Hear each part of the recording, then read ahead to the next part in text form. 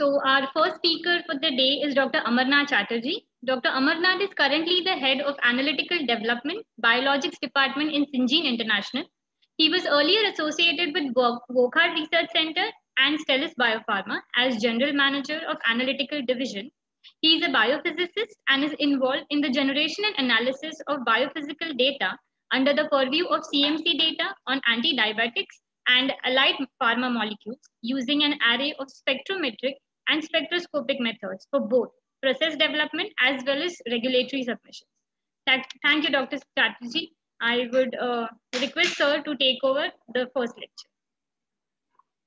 Okay, thank you so much, Ashwini. Thank you, Dr. Ratnesh, for year on year organizing such wonderful workshops, which actually help all of us in delving deep into the regimes of biologics. What I will do is I will start off. Let me just share my screen.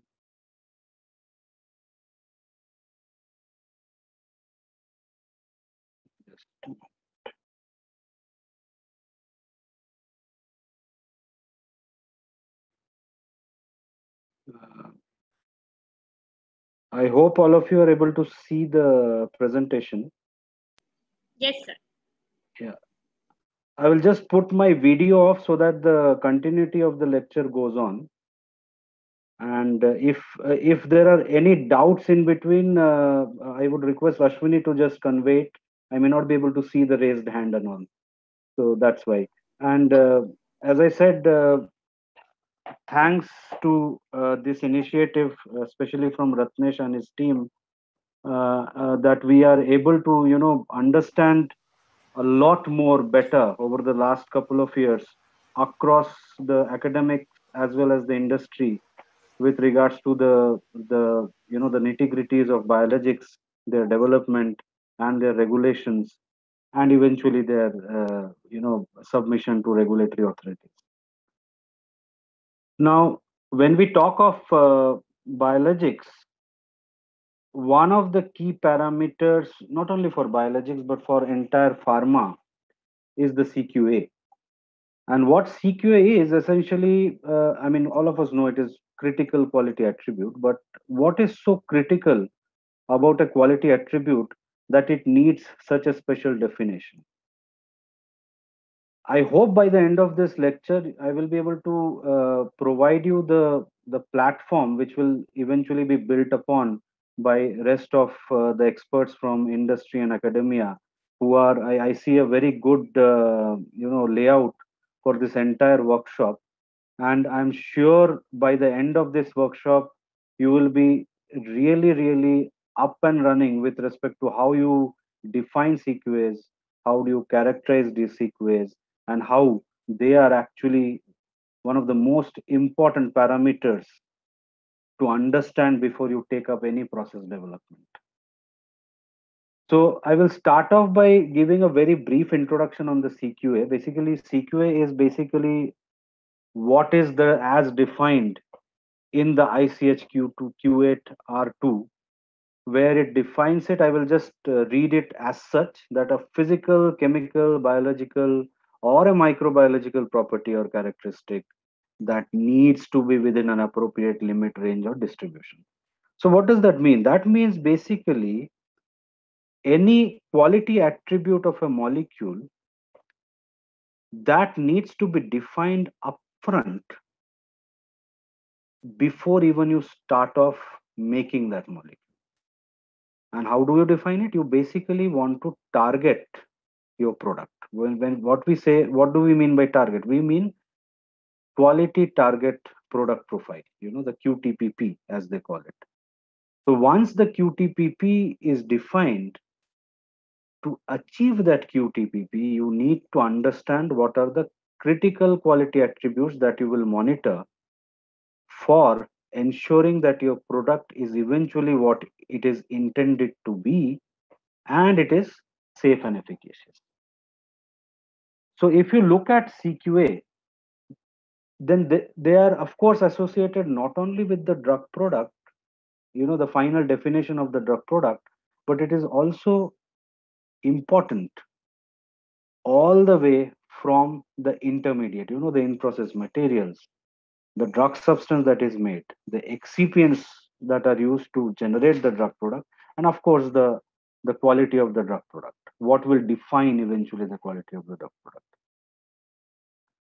And I when we talk of small molecules, there the CQAs are essentially defined by the purity, the strength, and how you release the drug, how the drug is released, and overall stability.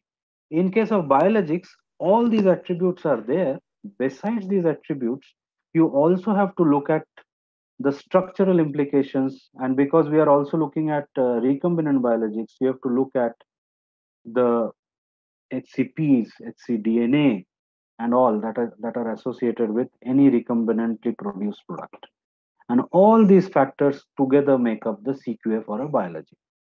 Hence, it becomes a way bit more complicated when you talk of CQAs for biology. This is also evident from this picture, which I think I have shown it a number of times. All of us have seen it in various programs, but this is the crux of it. As you move from a small molecule to a bigger molecule, as the complexity of the structure increases, so does the complexity of understanding the function in context with the structure.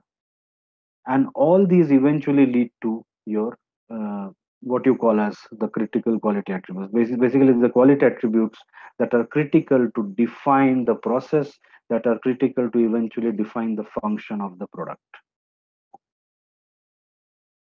Now, when we talk of therapeutic biologics, of course, you have got the chemical pharmaceuticals, you have got the protein pharmaceuticals, you have got the oral dosage route or the parenteral dosage route, right? Both.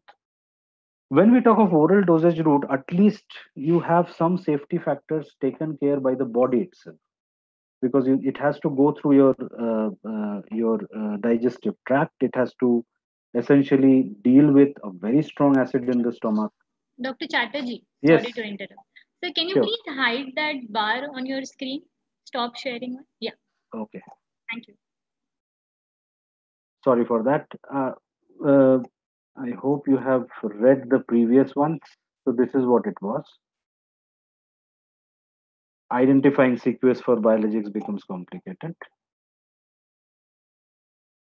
So when we talk of the biological product, it becomes important because most of the biological products are parenteral dosage. Basically, you are injecting it.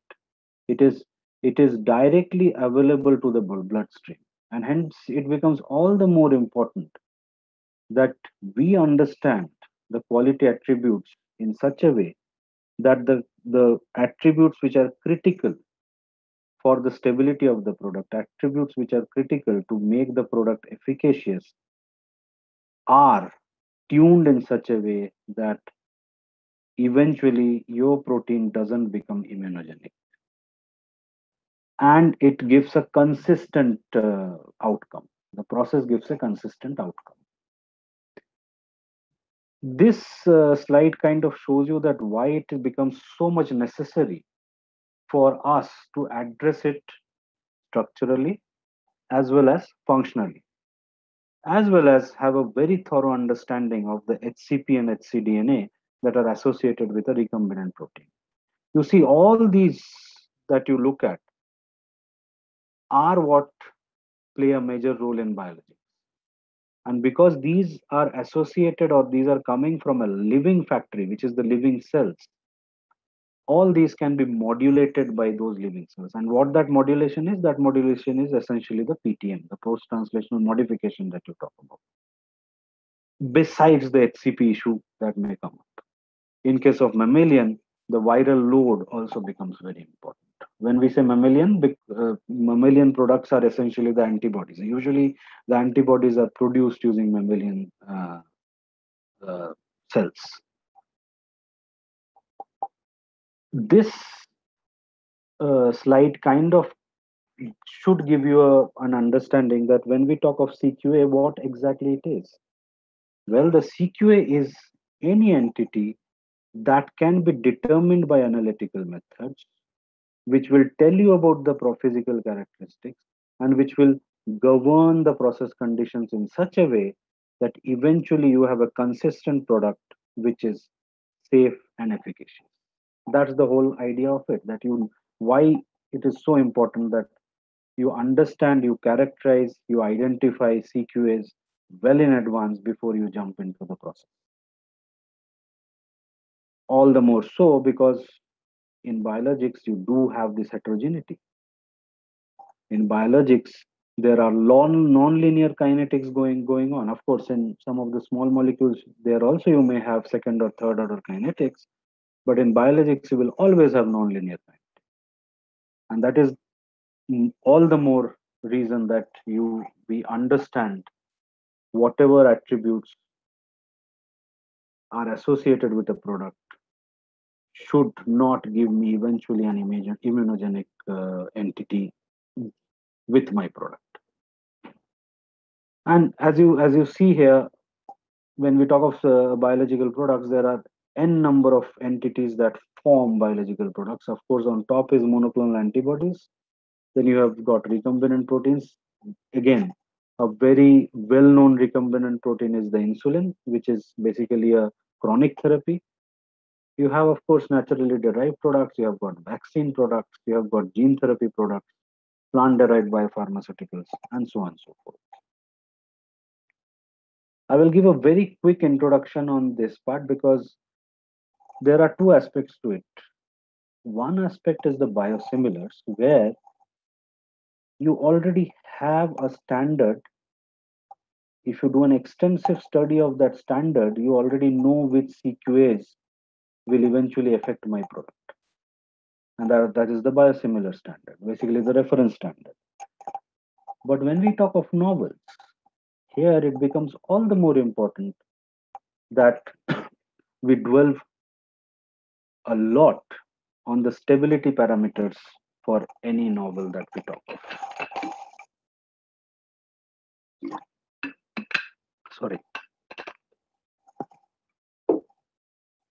And for the consistency of a novel, we have to approach it step by step, in the sense that the first part is that whenever we are targeting a novel product, we are looking at a particular disease, or already there are n number of products available in the market, but we are probably looking at ensuring a different route of administration for the novels. For example, the very famous case of oral insulin.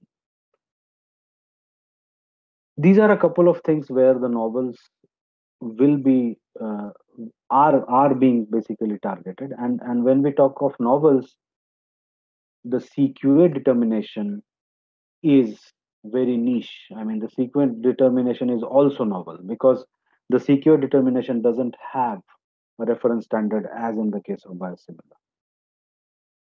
And it is here that all our spectroscopic understanding takes a lot of or rather gives a lot of insights, especially the mass spectroscopy, which you will dwell upon in this couple of days of the workshop.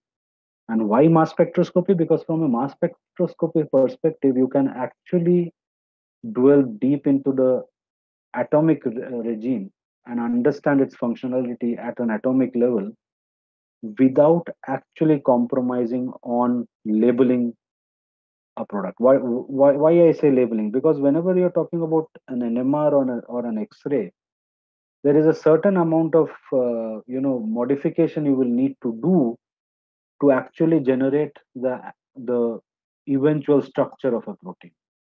But in mass spec, although it is a destructive technique, you don't really need a labeling there. Except again, please do not quote me wrong here, because in mass spec also there are certain aspects where you will need labeling, specifically when you are talking about quantitative mass spec, because there again you need isotope labeling with respect to a standard.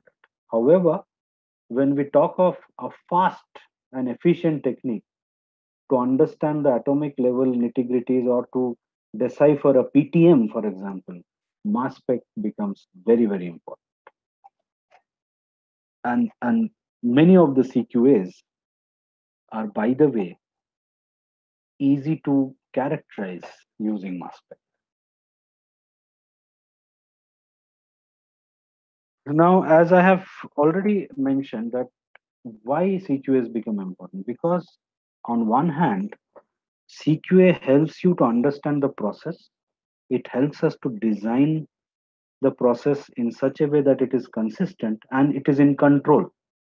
The whole aspect of CMC, the chemistry, manufacture, and control, is, or rather has the basis of its origin in CQA. And from CQA only, you will eventually get your CPPs, which is the critical process parameters. You know? And once you have a controlled process, a consistently controlled process, you will generate a consistently controlled and well understood product. And unless you have a well understood product, you will not be able to, basically, we will not be able to handle, or rather keep a tab on its safety and efficacy. Because unless you know that your process is not throwing up immunogenic entities, you cannot say that my product is safe, right? Also, unless I know my process is actually consistently giving the same fold, specifically for biologics, I cannot have the same efficacy batch after batch. And hence, CQAs play a very important role as kind of a mediator between the process and the eventual clinical implication. And it becomes important for us to physicochemically understand the CQAs. When we say CQAs, we do have the aggregates. The impurity profiles become, and when we say impurity profile, it includes HCP, HCDNA. They also become important parameters. And from a product quality attribute, aggregation, deamidation, any kind of degradation, the product's vulnerability to cleavage, all these become CQAs depending on which of these attributes you will need to control, or which one of these attributes become critical for you to control your process. And the functional implication of CQAs, as I already mentioned, is the safety and efficacy.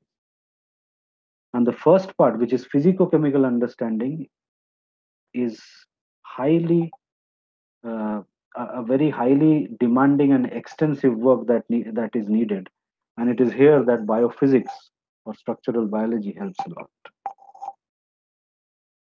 If you look at the regulatory requirements, regulator of course wants that, again, with respect to the product quality, safety, and efficacy, the regulator wants that we know our product. We know our product, and we know that we are able to consistently deliver that product. And since CQAs kind of define the process, and in biologics, it is known that process is the product. Process defines your product. And that gives, again, the point that why CQA determination, CQA characterization is important. And this is basically accomplished at these multiple levels. But when we talk of determination of CQA or its usage per se, it is basically here. It is in this chemistry, manufacturing, and control only that you will be talking about a CQA or a CPP. Because post this, whatever you get, the implications are seen in these, basically the preclinical and the clinical aspects. And when we talk of novels, as I said, novels, you look at process after process after process 1, process 2, process 3, and you compare amongst these processes. As you go towards each process giving you the novel product, you are moving towards better and better understanding of your novel product, and you eventually know that, okay, these attributes of my novel are critical to have a consistent product which is giving a consistent efficacy data. And eventually you know that, okay, this process is giving me no immunogens, and hence this process is what I will follow for a novel to give me a safe and efficacious product. In case of biosimilars, you do have a reference standard, but again, it's not easy. Just because you have the reference standard doesn't mean that you know the process parameters. And to come up with the parameters, not only we have to extensively study the reference product, but also again process after process after process, you need to understand which quality attributes are critical to give me a consistent product.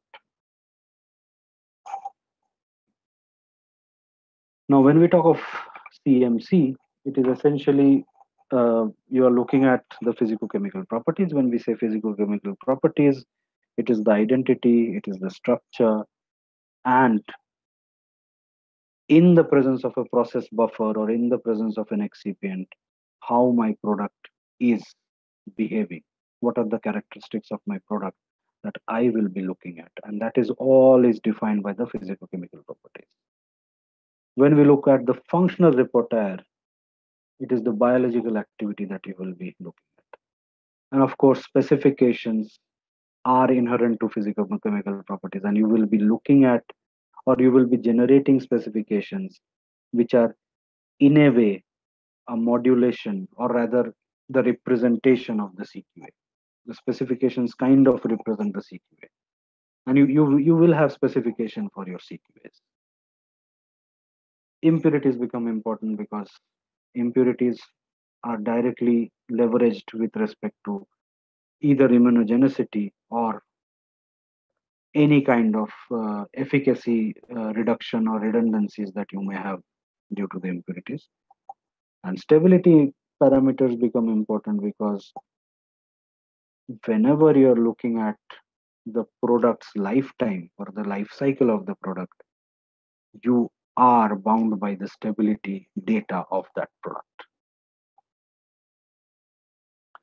And as long as we have a thorough handle on all these attributes, you know that we have understood our CQAs well. And the tools that you use, I mean, this we have seen many times, but it is always good to keep reminding us how important it is that we should understand the primary sequence, how important it is that any modification in the primary sequence, when I say modification, it can be a PTM in case of biologics. We understand that, okay, this is my PTM, and is this PTM detrimental to my product? If it is detrimental, definitely you have to control it. That again becomes a quality attribute which is critical to the product quality, and hence it's a CQA. Same is true for the folding, because that is where your disulfide linkages, understanding disulfide linkages, understanding how my protein fold is consistent across different batches, how my protein fold is becoming more and more stabilized in the presence of when we are doing, for example, drug product development, it becomes important that we know that my excipients are not interfering with the fold of the product, or rather the TM measurements that we talk of does play a big role in saying that, okay, you have a nicely folded stable product in so and so excipient. Subunit interactions and all again become the characteristics of a protein, with specifically in case of antibodies. Glycosylation play a very major role in case of antibodies, determining the quality of an antibody. And again, as we go further, we can always open up a debate on how you will consider glycan or the glycan profile of your molecule as a CQA, and how are you going to control it? Is it a CQA? Well, depends on considering the fact that it is what actually defines the function of an antibody, or rather ensures the integrity of an antibody. It does become a CQA. Again, heterogeneity of size, charge. When we look at charge variants, controlling charge variants play again an important role across the biologics regime. they become CQAs. The aggregation behavior. It is a quality attribute that we need to really monitor. Why? Because some of the products, the aggregates are actually immunogenic. One example is insulin, the insulin glargine specifically, where any covalently bonded aggregation is immunogenic. Hence, it becomes very critical to ensure that we monitor and control aggregation through the process and eventually through the stability. All impurities which eventually land up in the final protein product needs to be monitored and controlled. While all of us would want our products to be free of any impurities, but depending on the requisites, or rather the demand of that protein, you may have some impurities which you will never be able to resolve from the pure product. And that is where it becomes important that we understand those impurities from a immunogenic perspective. Again, a critical quality attribute. Of course, bioactivity and anything to do with the sterility part. The sterility part has its implications on the safety of the product. Bioactivity has its implications on the efficacy of the product. Both of them are monitored,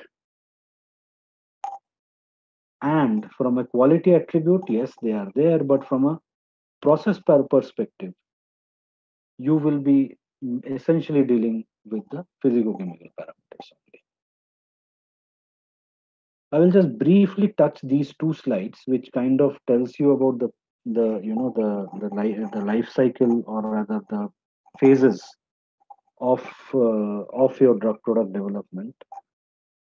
And if you look at it, that the moment we talk about the initial product characterization, which is basically the preclinical, you should have actually defined your CQAs already, and then you refine your CQAs as you go from your product development life cycle to eventually hit upon a final product which will go into your phase 3. And by this time you would have narrowed down your list of CQAs, and basically I should have narrowed down the list of your QAs, and you definitely term all of those parameters that remain to be monitored as CQAs, to ensure that post phase 3, when you are going to commercial, you are consistently getting the desired product with the desired intended use, with the desired safety and efficacy.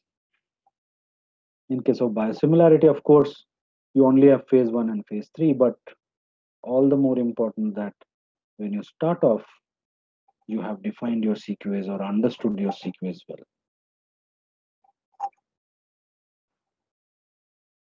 When we talk of structural insights, which kind of define your CQAs, you need to we basically need to ensure that the first thing that you will be anytime talking about in the case of protein biologics or protein therapeutics is essentially the primary structure, how it folds into the secondary structure, and eventually falls into a quaternary structure to give you a desired efficacy or desired function.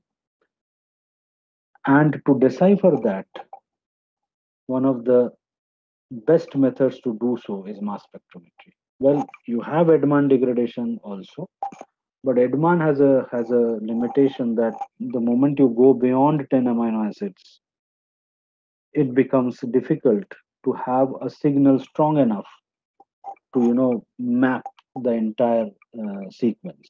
And this becomes more so in case of monoclonal antibodies, which when we talk of monoclonal antibodies, it is something where we are talking about a 140 or 150 kD molecule. And that is where mass spectrometry plays a very vital role in understanding or rather, having a handle on the entire sequence of the product. Circular dichroism or fluorescence gives you secondary, tertiary aspects. IR spectroscopy also gives you secondary aspects. Capillary electrophoresis helps us in understanding the quality attributes with respect to charge variants in a better way. Of course, you have got ion exchange chromatography also from an HPLC perspective, which gives you a thorough understanding of the charge variants. Light scattering is important because that gives a sound understanding of the particulate matter that may be present in your product and how they grow, or how they may grow or they may diminish as your product ages. So the stability understanding does require an understanding of the particulate, or rather the aggregate behavior of a protein, and that is where light scattering plays a very critical role. Of course, you have got SEC, but from a thorough understanding of the type of aggregates that may be present, light scattering becomes very important. So you have got SEC moles, or you may have field flow fractionation moles, FFF moles, which both give an understanding of the actual aggregates. I mean, you have DLS also, but DLS gives you the hydrodynamic radius. And when we talk of multi-angle scattering, which is this basically static light scattering, you get a thorough understanding of the actual product behavior with respect to the distribution of aggregates, or the volume or the length of aggregates that may be present. And all these play a critical role in understanding the quality attributes, and a few of them become critical to the product.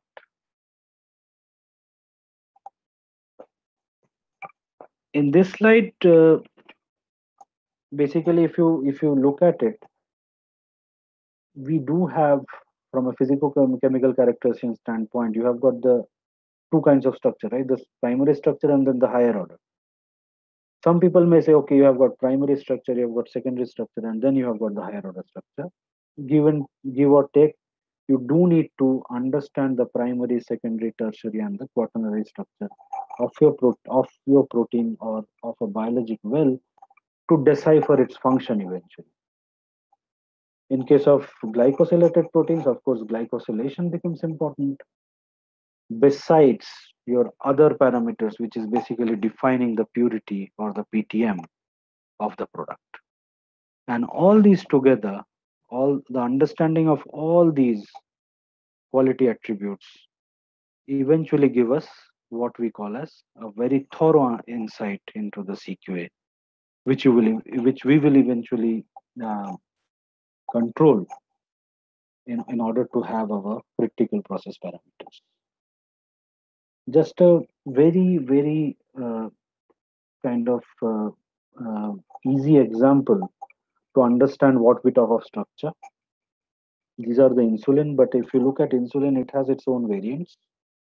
You have got lispro, you have got aspart, you have got glargine, where essentially changes occur either in the end of B chain or the A chain. And all these actually lead to a difference in the overall behavior of the product. So you go from a native insulin to a basal insulin, which is insulin glargine, or a fast-acting insulin, which is insulin aspart or lispro. But, and of course, you have got the primary structure where you do protein mass fingerprinting followed by MSMS based sequencing to ensure that we understand our product from a primary structure perspective. Now, how does peptide fragments or peptide mass fingerprinting become useful? I mean, one is, of course, the primary structure. But the other use from a mass spectrometry perspective is to decipher the PTMs. And why it is important? Because when we talk of, say, for example, a glycosylation, it is a PTM. The question is, in which of these fragments is the glycosylation attached? Second aspect where it is helpful is to decipher the disulfide linkages. It becomes very easy. For example, if you look at insulin, which is a uh, very easy example, I would say, to understand this. you have these two, right? These two peptides which are linked by disulfide.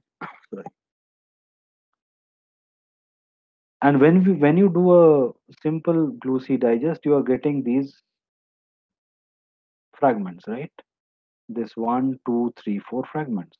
And the moment you do a reduction or reduction and alkylation, this disulfide breaks, and at least you know the positions of these disulfides.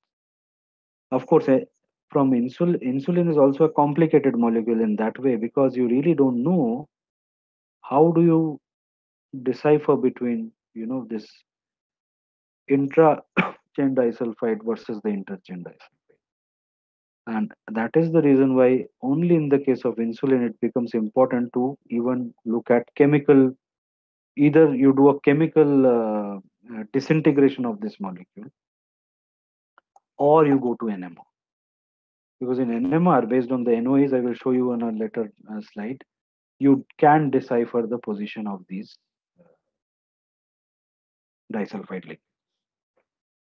Again, connecting back to the CQA aspect, the moment you have a disulfide scrambling, you have a potentially immunogenic product which may control of who's, which may be important for your product to be safe. And that's why such a entity or such a impurity may become your critical quality attribute, which you need to monitor. And that's why an understanding of these disulfide linkages also become important. Same is the true. Same is true also for oxidations, or for the methionine residues, which become highly prone to changes. And this is just an example of how you do the MSMS based sequencing, basically BY based sequencing you do. What happens there is that either you start cleaving it at the amide linkages, and then you start building back your product by adding these clipped species as it clips at the amide linkages, and you make use of by ions to decipher your entire sequence. While the secondary structure is an important entity from a characterization perspective, this tool where you talk of CD, this becomes more important for products which are purely helical or purely beta sheet. But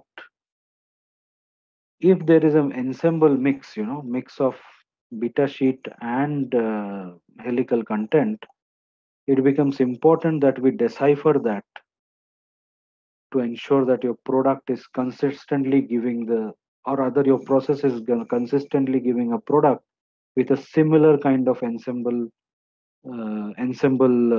ratio for your secondary structure content. And whichever attribute can tweak that ratio becomes critical to the product, and hence becomes a CQA. When we look at, again, coming back to the insulin example,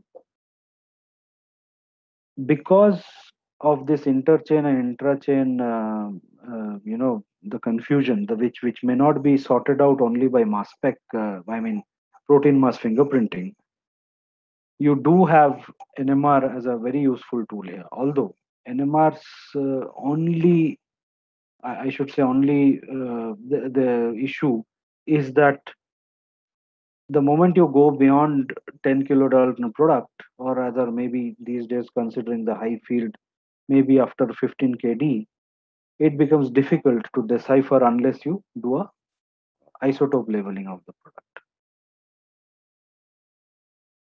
Having said that, it still is one of the most powerful techniques to look at solution structure, how the protein is natively uh, constructed in solution, and that comes out from NMR. This is one of the first experiments for an insulin molecule, and since noses When I say nosy, it is nuclear over effect, since nosy gives you an understanding of the structural fold, because this is the magnetization transfer through space.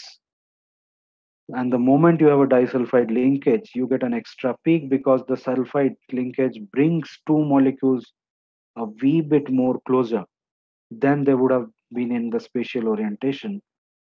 You get one more peak, and that helps decipher the linkage as well. And by the way, for those of you who understand NMR, you know that these are the cross peaks, and these are the diagonal peaks, and the diagonal peaks are representative of the amino acid sequence, and the cross peaks are representative of the closeness of, for example, this amino acid to this amino acid. And it is the intensity of this cross peak in nosy which determines how far or how close two amino acids, or rather two atoms, are to each other. And that is the whole crux of structure determination from NMR. Now, coming to another important aspect, especially with respect to CQA, is the HMWP, which is basically something which is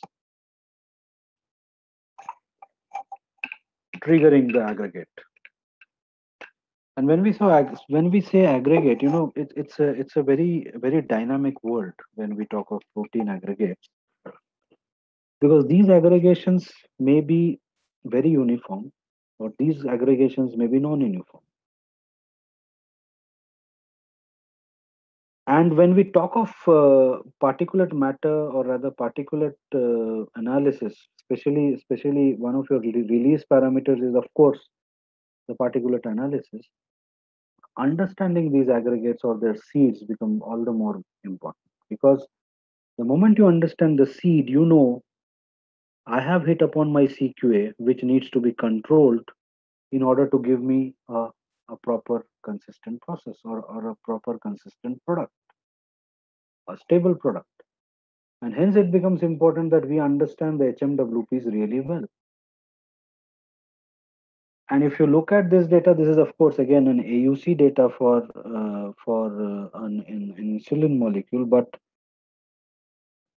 from the perspective of any biologic, it becomes important that we understand these aggregates, or rather these higher order structures, using either secmols or AUC. It's and or. It's good to actually have all these data, the secmols data, the AUC data, and so on and so forth. But it is very important that these seeds, or their origin, are well understood, so that the process can be targeted to control these seeds. This is just one example of bio, how biophysics helped sort out a perfect formulation for an IgG molecule. We started off with ensuring that the secondary structure is stabilized in an excipient, and if you look at it, this is what is required. And when we started off, this is where we were. In fact, those excipients actually helped stabilize the protein to its native state. And this is kind of the ensemble screen. Once you have the ensemble screen done well, where you know that both my secondary structure and tertiary structure by CD is fine, you can go to the next level, which is MS, HDXMS, to know that my individual folds, the overall fold of the protein is intact as we go along in this excipient screen. Of course, I'm showing you only three kind of experiments, but here a lot of emphasis was also given on the dynamic light scattering data. A lot of emphasis was also given on the melting temperature data, which are again important parameters to ensure that your protein folds are perfect from a TM perspective and they do not lead into any seeding of aggregates or change in the overall structure of the protein when we talk of the hydrodynamic radius by DLS. And the CQA in this case was essentially two. One was a deamidation and one was an aggregation. So both had to be monitored and controlled well. This is another example where mass spec was actually supportive because that told you that, see, this is what it is. This is one of the impurities which gives the mass spec, of course, since it is something which is already visible in HPLC, you do see it even in the mass regime. This is cleared off when in another process. However, there seems to be still some residuals left. Mass spec does show that there are some still residuals left, but are they artifactual or not? Well, you, one can spike it and see, and it in this particular case, it turned out that yes, they were still present at a very very low amount, and which were eventually not immunogenic, and hence this passed the test of regulatory scrutiny. Now, this is an interesting scenario because when we talk of antibodies, glycans play a very important role. I have termed it as a special CQA because this is more so from a glycosylated protein perspective. And we all know that the functional repertoire of an antibody is eventually modulated by its glycosylation profile, or rather the glycan profile. And that is the reason why all the way from upstream, it becomes important to monitor glycans as a critical quality attribute to ensure that the glycans are at a level which are consistent across process. And when we talk of biosimilar, which are consistent and in range of the reference product. If you look at the glycan core structure, you have got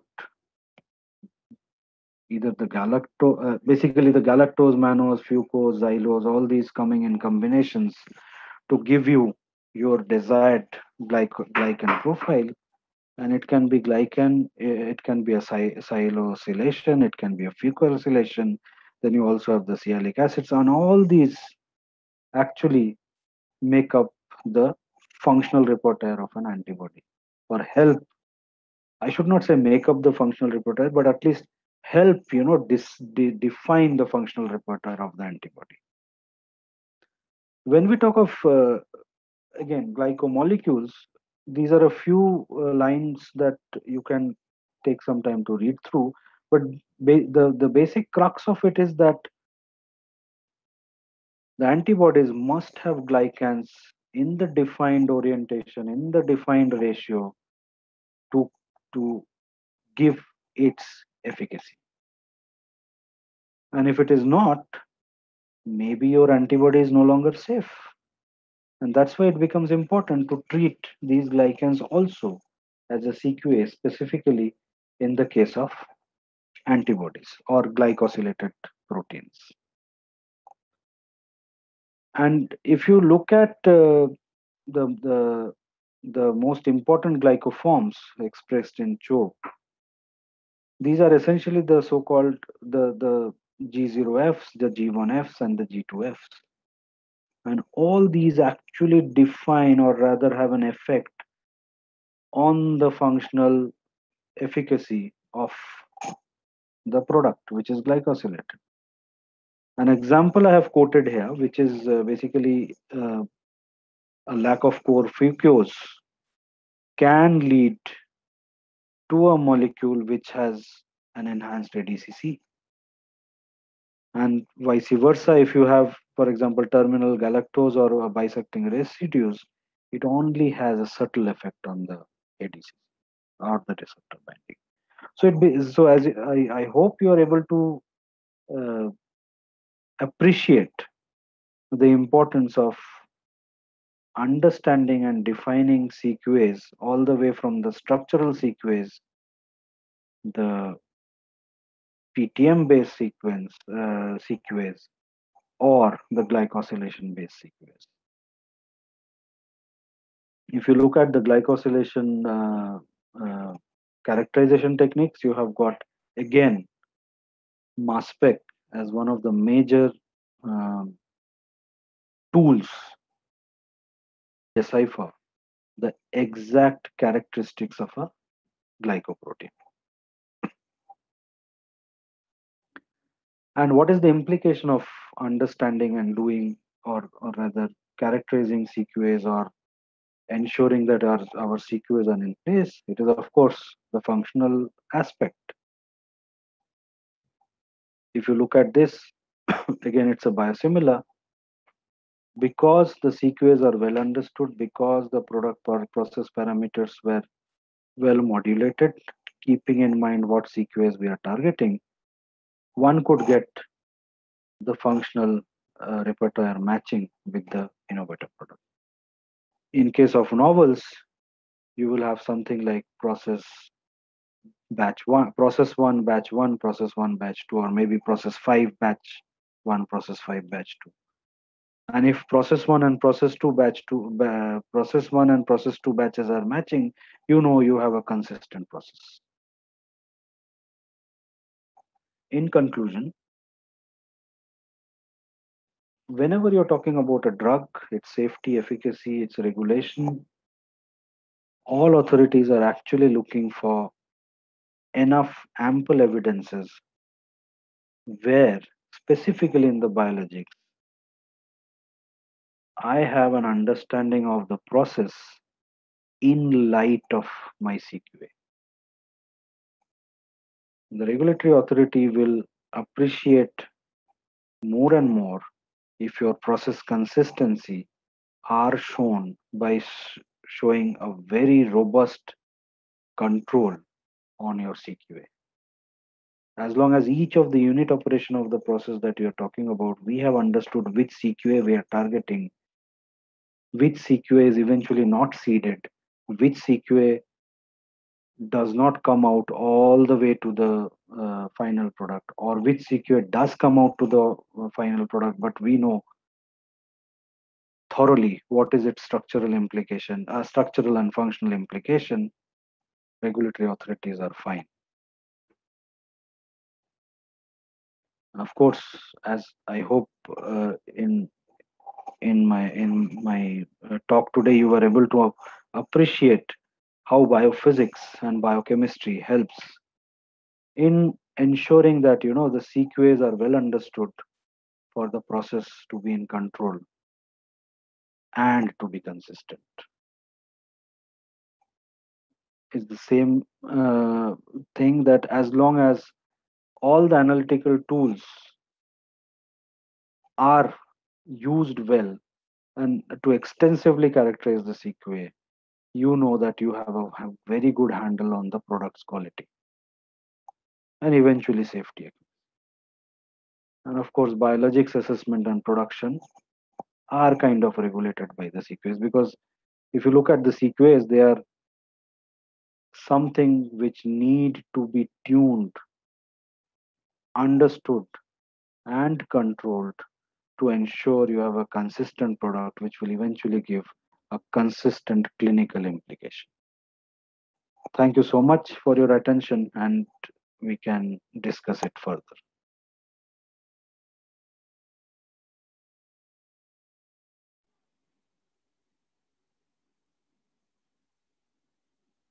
Thank you, Dr. Chatterjee. So we have one question in the chat box. I'll read it out to you. Sure. Yeah. How could we differentiate between the alpha and the beta glycosidic bonds in glucose? How can you differentiate between